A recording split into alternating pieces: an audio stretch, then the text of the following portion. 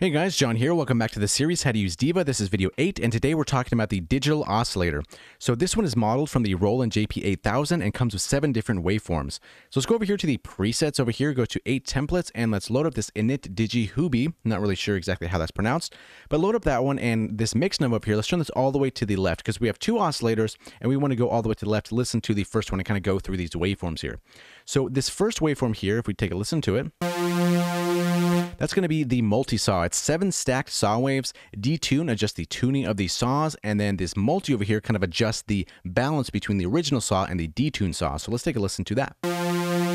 Here's the detune.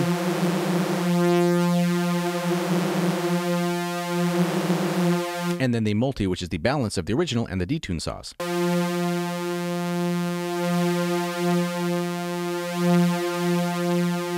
All right, moving on from there, we have the second one called tri-wrap. Now, the manual says is a wrapped triangle wave. Positive peaks appear at the bottom of the wave, and negative peaks appear at the top. Wrap adjusts the threshold for the wrap function, and bend adjusts the horizontal symmetry. Now, this is one of the weirdest shapes I've ever seen in a synth before. Let's turn this down just a little bit here. Now, that is just bizarre. Now, we can change this bend here that changes the horizontal symmetry. And then we have the wrap.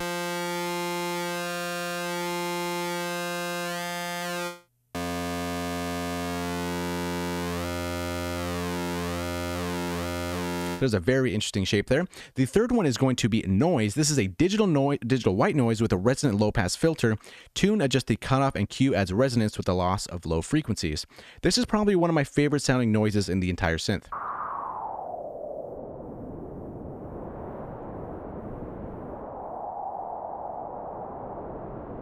I think with this noise here, you can make some really cool wind effects or something kind of like that, especially with the Q kind of up, kind of high.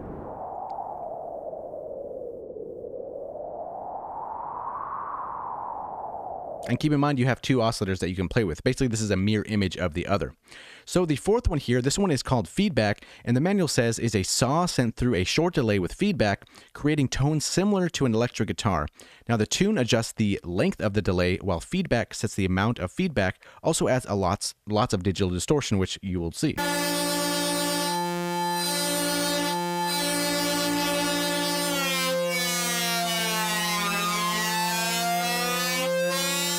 So I could just imagine with this slow changing of this tuning here, and then maybe having noise in the other one, that can sound pretty creepy and pretty good sounding at the same time.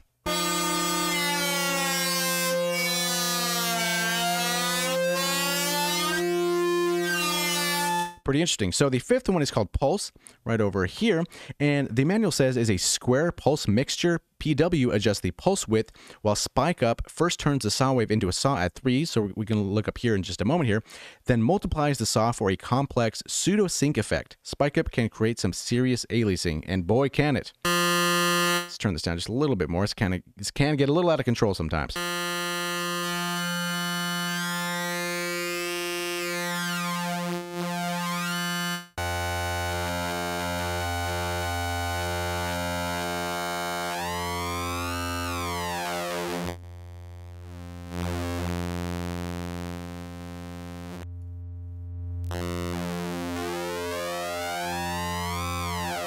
Yeah, so this oscillator has a lot of strange shapes in here, and a lot of ways to change those as well. And then number 6 here, this is going to be the sawtooth, and the manual says is a sawtooth wave plus synchronized sine. Harmonics adjust the level and polarity of the sine wave. Set to 50 for pure sawtooth with no sine component. Bend continuously shifts the sine an octave up. So let's take a listen to that.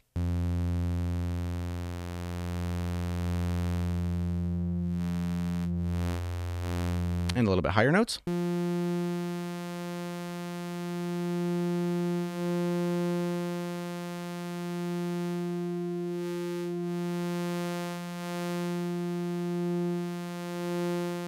This is an oscillator you can spend a lot of time in. And last but not least, we have triangle. So this one is a triangle plus synchronized sine an octave higher. Harmonics adjust the level of the sine, while bend adjusts horizontal symmetry.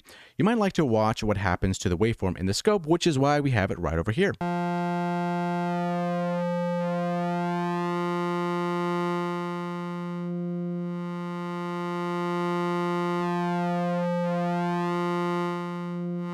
So these are going to be all of our shapes here. We have 7 on the left-hand side and 7 on the right because we have 2 individual oscillators. And like I mentioned before, this mix knob down here is the balance between the two.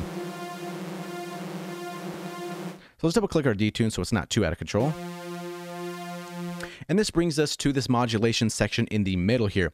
So right now, all of these are going to be set to LFO2. So for example, let's say we're just listening to oscillator number 1 here. And let's turn this up just a little bit here. And we turn this knob on. So that means that this side over here, oscillator number 1, is going to be enabled for modulation. And this knob right here that's tied to LFO2 is going to be doing the modulation. And it's going to be affecting the tuning, as we can see over here.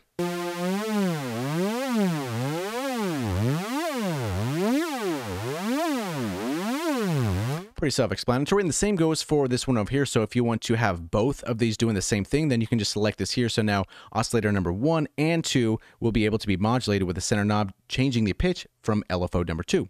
And we can go to the mix here in the center and prove that. And we can turn this off.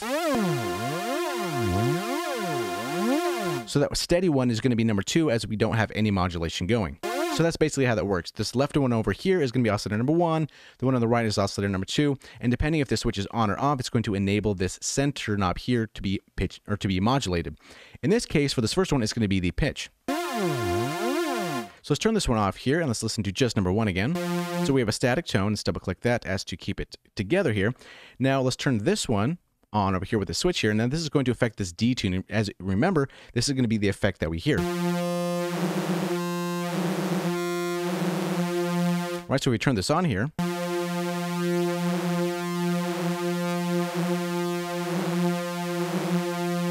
And this over here is going to be the parameter that we're going to be modulating.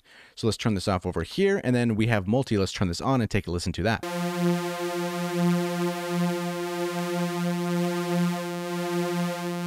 So it's basically kind of just moving this knob back and forth like that. So hopefully that makes sense over there. Now moving on to this bottom panel over here, we have the hard sync over here, and this is basically syncing oscillator number 2 to 1. If you're unsure of that process, check out the triple VCO video I did on the oscillators, where we kind of run through the whole process with a visual demonstration, and it's a lot easier sometimes to understand if we have a visual component also listening to it at the same time. I think that's a good way to learn things. Now over down here, we have this tune mod, and it's basically doing the same thing as the other oscillator panels do with tuning and pitch modulation here. So we can go to envelope 2. Let's select LFO2 as we've kind of been used to now. And there we go. Now we have cross over here, and it's the amount oscillator 1 frequency modulates oscillator number 2. So let's take a listen to that.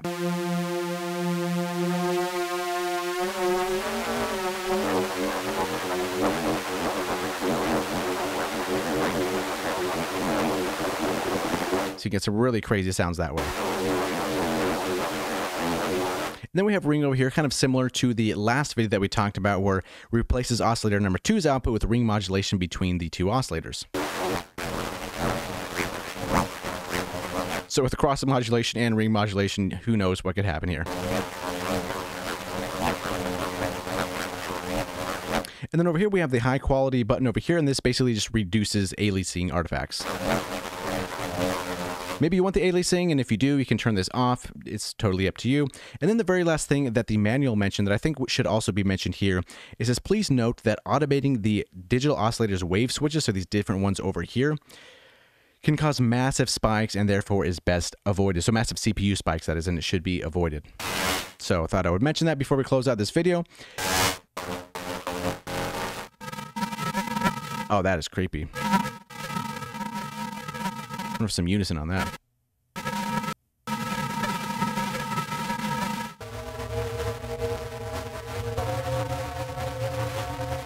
Yeah, so with this oscillator, a lot of possibilities are possible. So with all these 7 here and the different functions here, modulation here, cross modulation, ring modulation, all the modulation you can imagine, there's a lot of cool stuff going on here. So hopefully that explains the digital oscillator. Hopefully you learned something. And thank you for watching. We'll see you in the next video.